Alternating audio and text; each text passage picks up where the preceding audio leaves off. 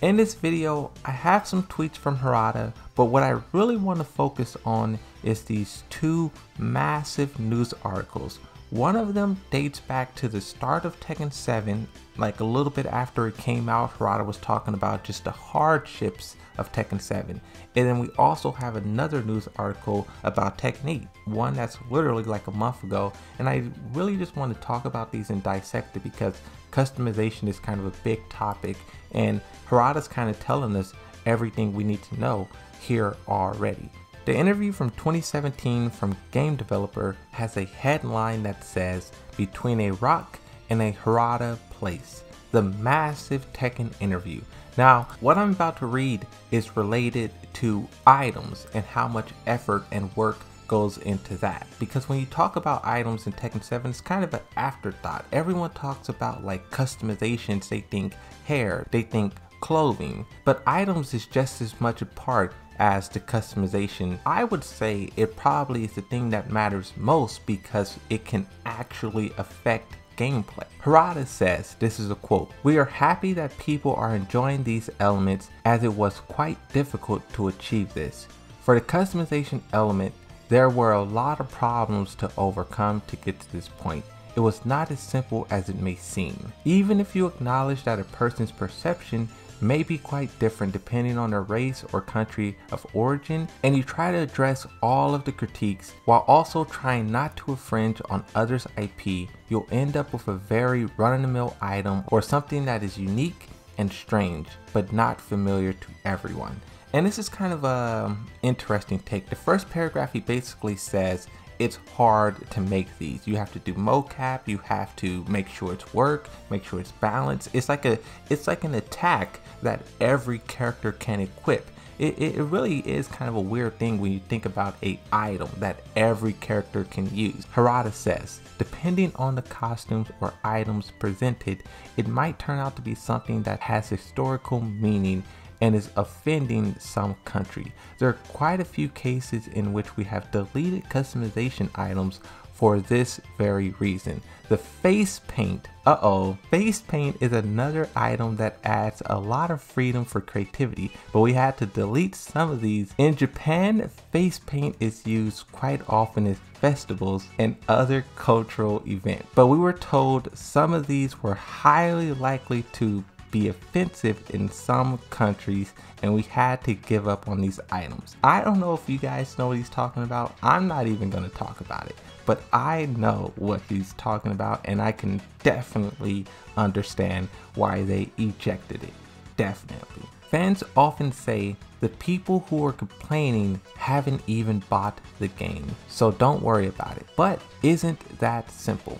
Even if fans don't listen to them, these complaints cause wider issues, so they can't be simply ignored. And compared to past development, today's video game development requires highly detailed textures, and the physics components also weigh heavily on the game's engine, so it's resource intensive.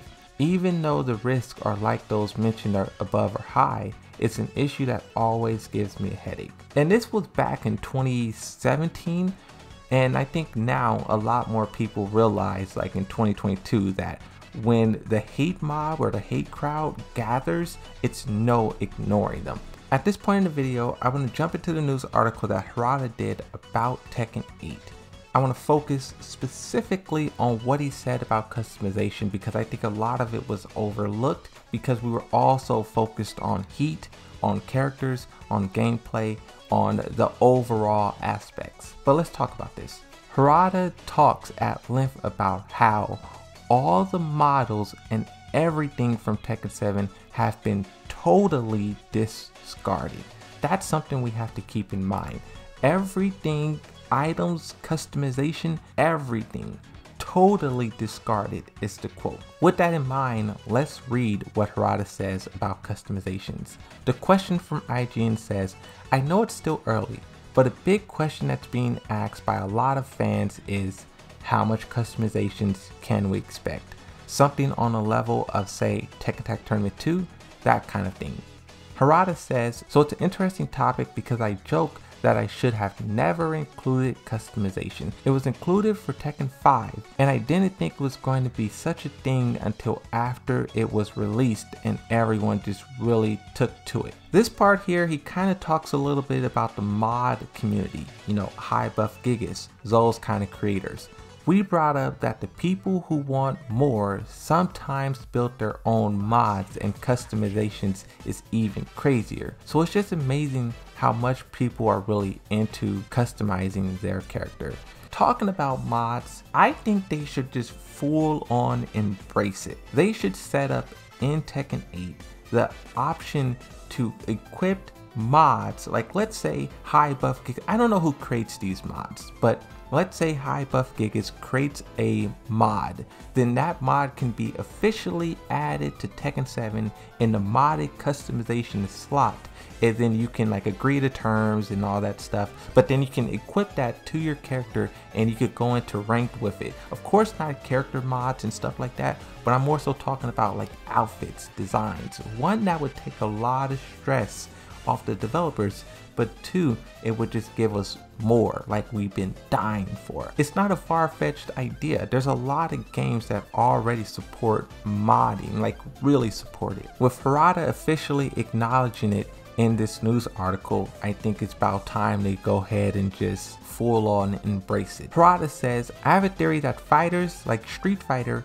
and others usually have just set skins because they saw what we have to do to develop customizations and how intensive it is on resources.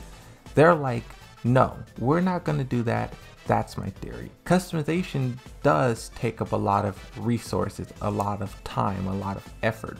One example that I give, you guys remember the suit that was added in Tekken 7, the Harada suit? Imagine them creating that one suit and then going to each and every character and sizing that, making sure it fits. There's no clipping, there's no elbows poking through, sizing each and every shoe, hair, glasses, hat to every character. That must take an awful amount of time.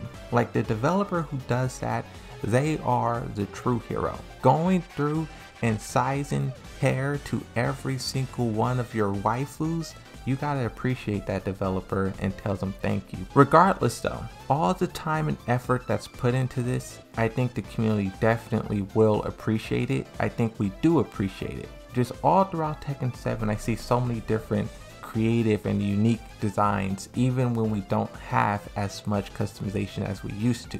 And I think even the developers see it. Harada says it in this news article. My thoughts on Tekken 8 is, I think they will put a lot of effort into customizations and just all these things, right? Game modes, characters, story.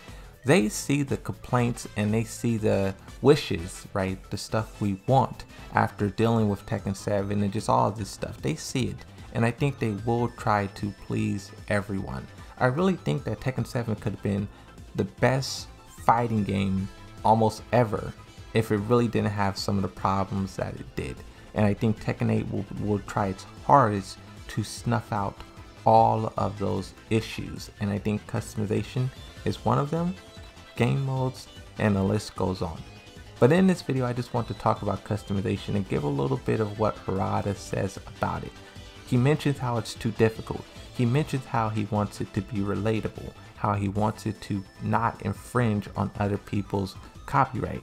And then even when they do take all that stuff into account, there is some things that they will have to remove, but that's just the way game development works. That's it. Thank you everyone for watching. Hopefully you enjoyed this video. Be sure to hit that subscribe button. Also leave a like on this video and tell me what you think about customization down below.